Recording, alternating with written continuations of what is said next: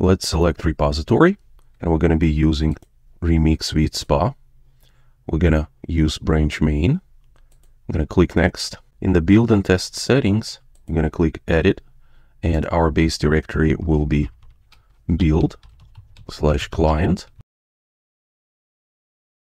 We're going to click on the advanced settings, click package version override, click on Node.js, and we're going to put the version 20. By default, it's a little bit outdated, version 14.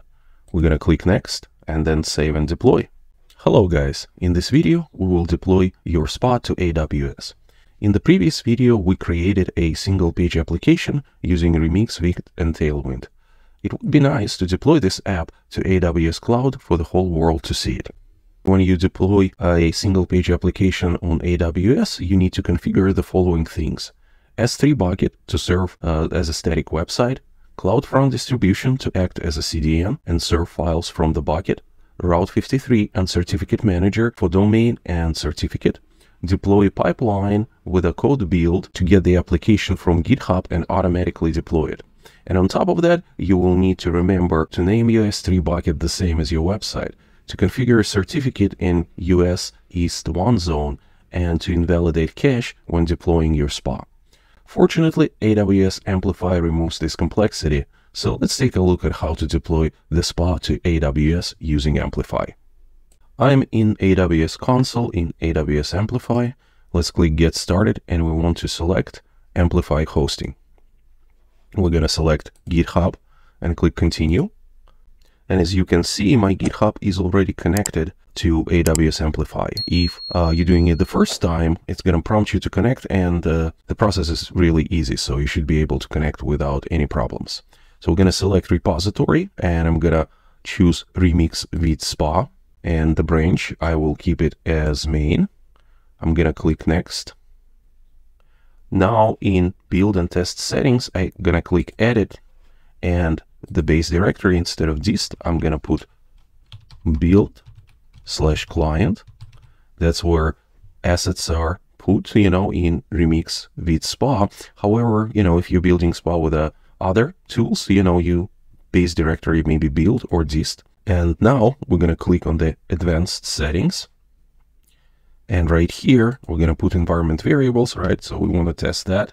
And we're going to put with site name, and we're going to call it my amplified spa. And you can add more variables. We're also going to click on add package version override, and in Node.js version, we're going to put version 20 because by default, it's a little bit outdated. It's 14, right? Now we're going to click next, and we're going to click save and deploy. Application going to start provisioning, building, and deploying.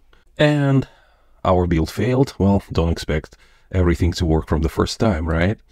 Okay, so let's take a look right here. So you can click on the build, right, and can see what happened here, cloning repository. You can check out the logs, backend, you're not going to have any. In the front end, right, it gave us some kind of lib Node.js stuff, right?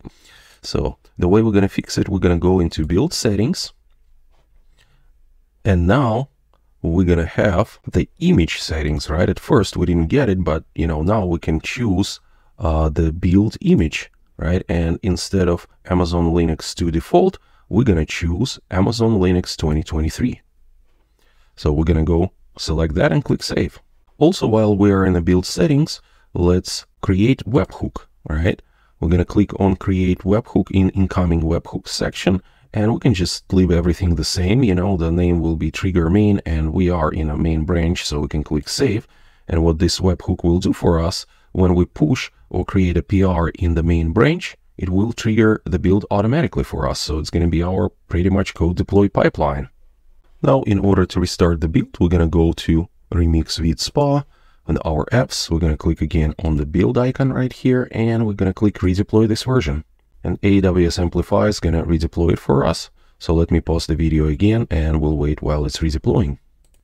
And this time our deploy succeeded. Yay. All right, cool. We can click here on the domain. It gives us the link. So click here, and we can see we have our single page application deployed on AWS. And we even have the title My Amplified Spa. So if we can click on other pages, right, we can make sure they work as well.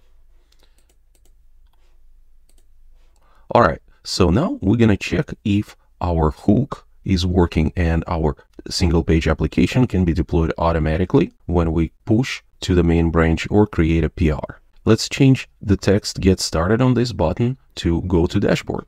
Let's go to Visual Studio Code, Remix with Spa project.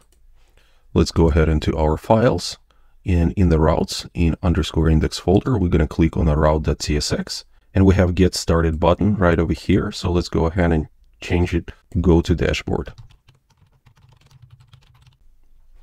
Let's save changes, and we're going to open the terminal, and we do git add, git commit -m, updated button text,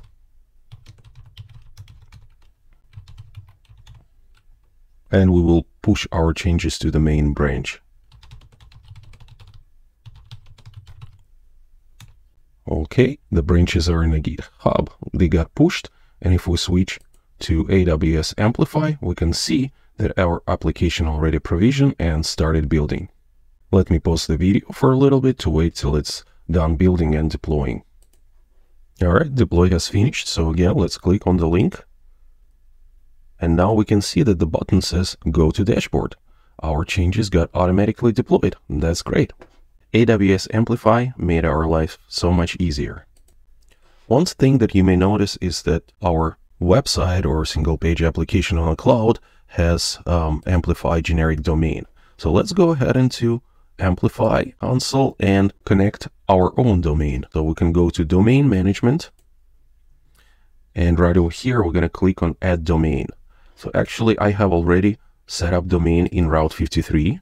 I have this hosted zone, and this domain is called remix-spa.myapi.website.